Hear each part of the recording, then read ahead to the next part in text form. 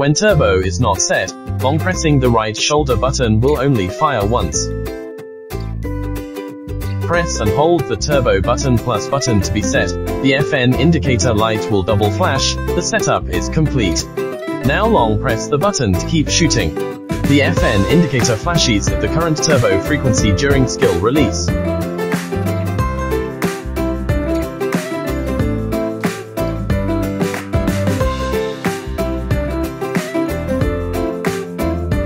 The right shoulder button is set to turbo fire. Long press will keep shooting.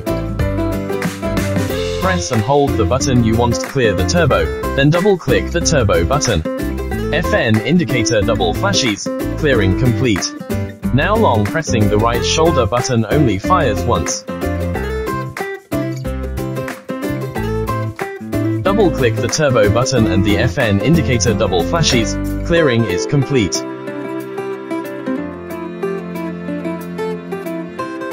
Go to the Big One app to set up turbo for more buttons.